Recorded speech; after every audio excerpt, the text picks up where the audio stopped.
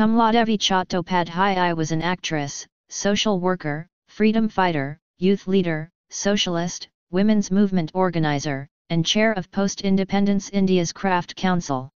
Because it is in this last role that most people remember her, Reena Nanda's biography, published in a new series on builders of modern India for the non-specialist reader, focuses primarily on Kamaladevi's life before 1947.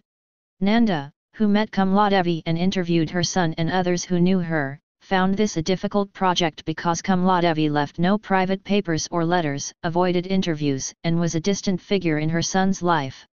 Nanda has portrayed Kamaladevi as a woman who loved politics and art equally and devoted her life to both. Nanda contends that before independence, scandal hampered the political career of this talented and ambitious woman who after independence gained prominence and personal satisfaction from her work with India's arts and crafts. Although there is very little personal information available, Nanda has written about Kamaladevi's turbulent private life as a child widow who married the dashing Harendranath Chattopadhyay, acted on the stage, and later divorced her husband. This section provides the reader with a very general summary of the social reform movements that promoted female education and public roles for women. For example, Harendranath and Kamaladevi were married under the 1872 Marriage Act that legalized unions between individuals of different castes and communities, set a minimum age for marriage, and made marriage with widows possible. Belonging to this progressive circle, Kamaladevi became involved with politics in the 1920s. When Madras Presidency first allowed women to stand for election, in 1926, Kamaladevi, with the solid backing of her family, ran as an independent candidate. She lost, but the act was symbolic of her boldness in the public arena.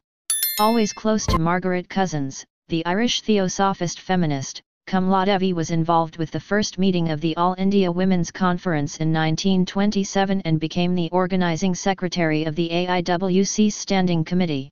At this crucial moment in history, Kamaladevi had the experience and energy to become a nationalist leader. The best chapters in this book are those on Kamaladevi's political work. Here Nanda references archival materials, newspaper accounts, speeches, memoirs, and the records of Congress committees to explore Kamaladevi's role as a leader of the Congress Socialist Party and of the No Tax campaign in North Canara. The author is haunted by the question of why Kamaladevi never became a key player in Congress decisions. Nanda argues that her political career was hurt by the triangular relationship between Gandhi, Nehru, and the Socialists, and by her divorce from Harendranath and gossip about her relationships with men. In the last chapter, Nanda traces Kamaladevi's role in the revival, development, and marketing of Indian handicrafts. Appointed chair of the All India Handicrafts Board in 1952, Kamaladevi was determined to save Indian arts and secure state support for them. Nanda credits her with the development of traditional industries and the infrastructure to support them, but blames entrepreneurs, more interested in making money from Indian handicrafts than saving the arts, for subverting Kamaladevi's dreams. Throughout this biography, Nanda takes great pains to point out where feminist interpretations of Indian women leaders are wrong.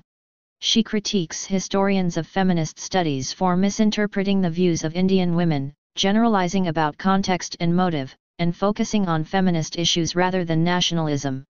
Nanda takes issue with my emphasis on the importance of respectability for women in freedom movement politics, but at the same time paints Kamaladevi as a strong and brave feminist whose career and effectiveness were undermined by conventional notions of female chastity.